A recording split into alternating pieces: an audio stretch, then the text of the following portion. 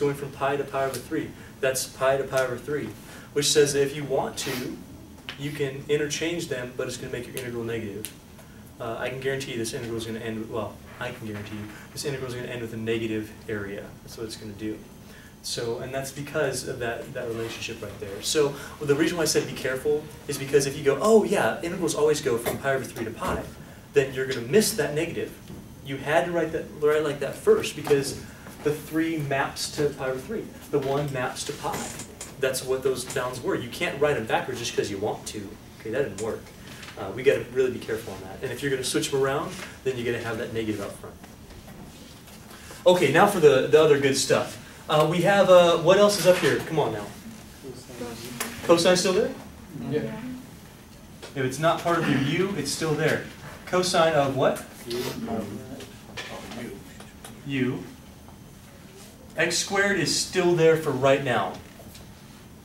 Dx is definitely not there. Instead of dx, you're going to write what dx equals to. That's negative x squared over pi du.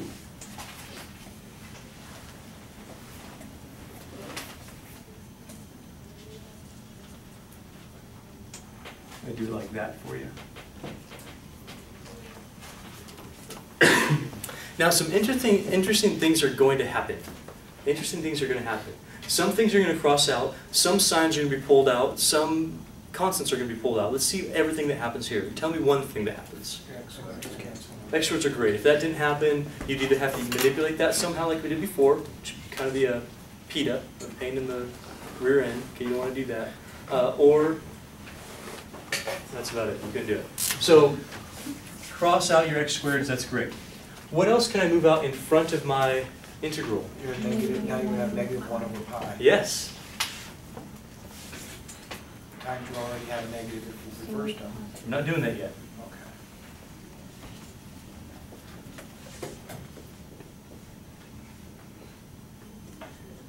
Let's see if we can all make it down there in our heads. Are you feeling good with that so far? So just doing our substitution, we've simplified some algebraic things up here, moved out our constants, which is great. Now, this is in the wrong order, but right here that's going to look like it helps us a little bit. If I reverse them, notice I can change the sign, right? Put them in the correct order, I'm going to change the sign. So what this says is, let's go ahead and let's flip these bounds. When I flip the bounds, I'm going to get negative 1 over pi. My integral will change from pi to pi over 3 back to pi over 3 to pi.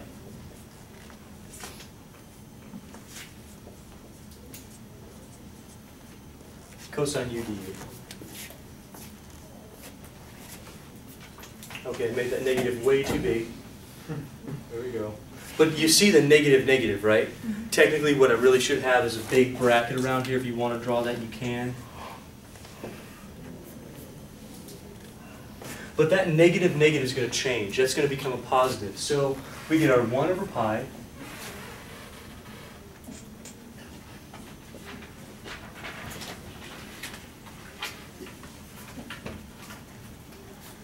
from pi over 3 to pi of cosine u du. By the way, it's really nice that we changed bounds here, because otherwise we'd have to substitute back in for that. And it's a little bit more confusing. You have to figure out a couple things as you're going. It's nice that that's already done for us. What I'd like you to do right now, would you go ahead and do the integral? Go ahead and evaluate it the way that we've written it, the way that it's kind of nice for us, and then see what you have.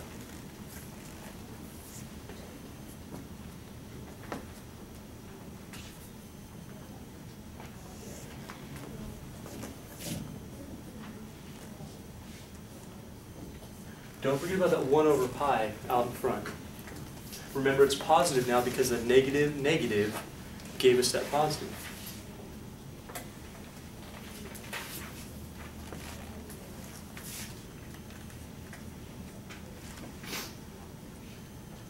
Oh yeah, by the way, the integral of cosine, sine or negative sine? Sine. Sine. Good. That would change your problem, right? Remember that the derivative of sine is positive cosine, so the integral of positive cosine is positive sine. No plugging in back for x's. We already changed our bounds. That's great. So we don't have to do this whole resubstitution thing. We don't have to do that. We've changed our bounds off the side. We were already in terms of u. That just means from right here, let's evaluate it.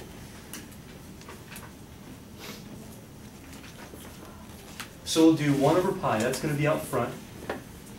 Inside we'll have sine pi minus sine pi over 3.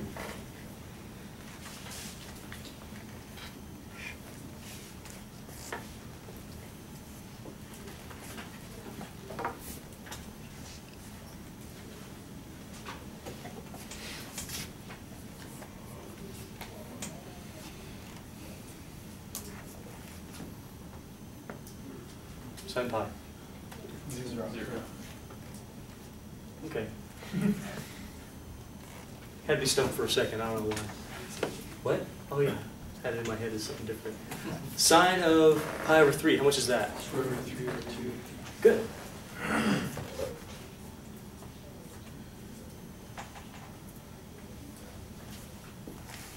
Were you able to get that as well? Cool. 0 minus root 3 over 2? Negative root 3 over 2. Interesting. 1 over pi,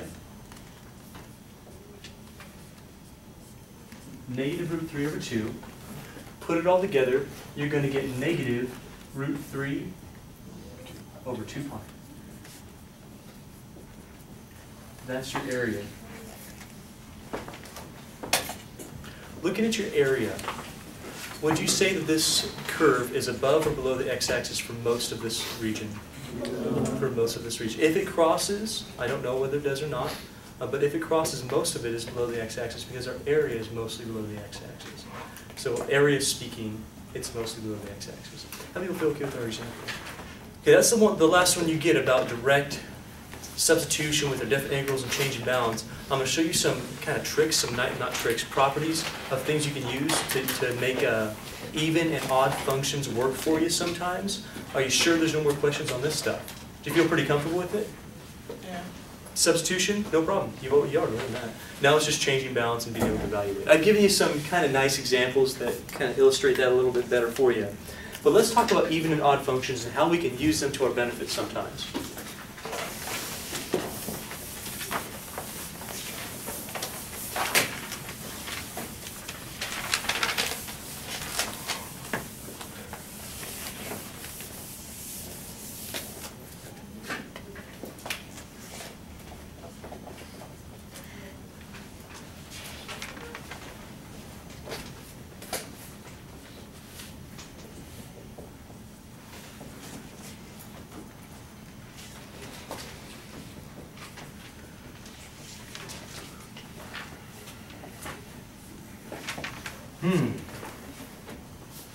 Even and odd functions and integrals. Let's talk about even functions for a second.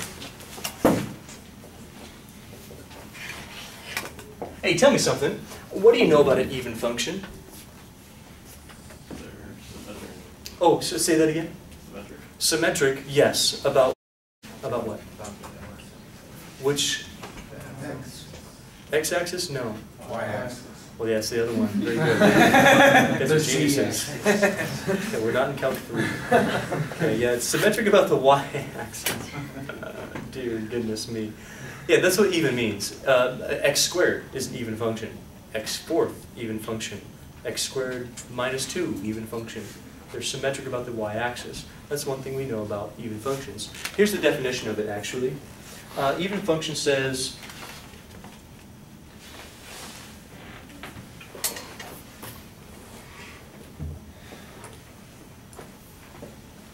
that. That's what an even function says.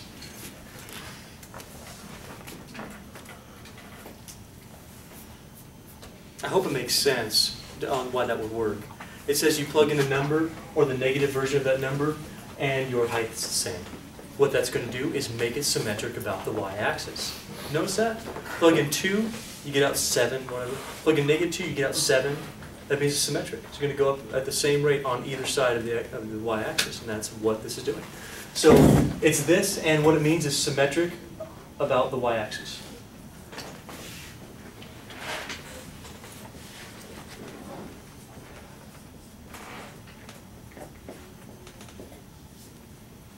Just make sure you know it's the y. Arrgh. Well, let's think about this for a second then. Let's suppose that if f is even,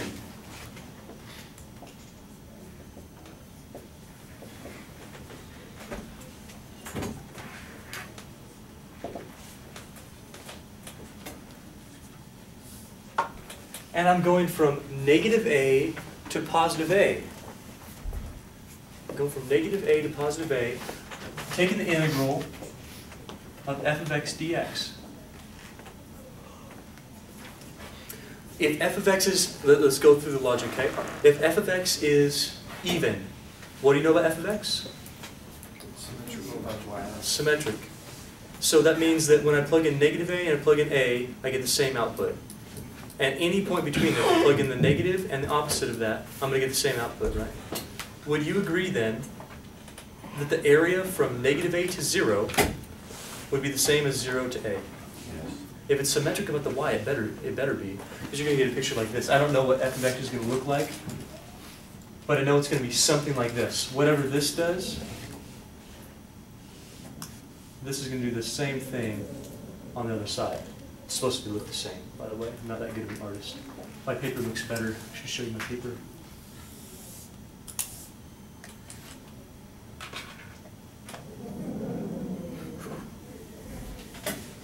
They're laughing at you. They're laughing at my picture. Hopefully you can't hear them in the video. They're laughing at me.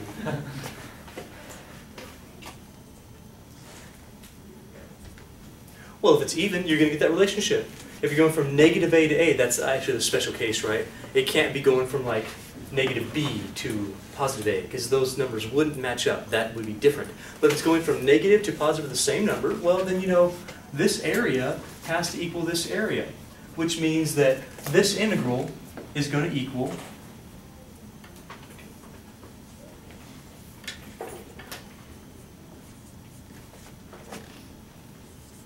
that integral.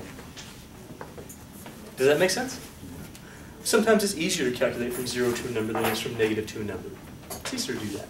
So if we can do that, well, then no problem.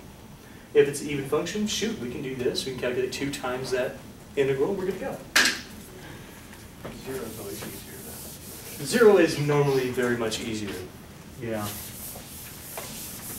Now, if you have to use a substitution, the 0 might change, but normally 0 is easier. Let me just show you with an example that this does actually work. The only thing you got to do, which kind of stinks, is that you have to prove it's even before you can do it. Right? You can't just say, I think it's even, let's try it. No, that doesn't really work all the time. So you got to show that it's even. So for instance,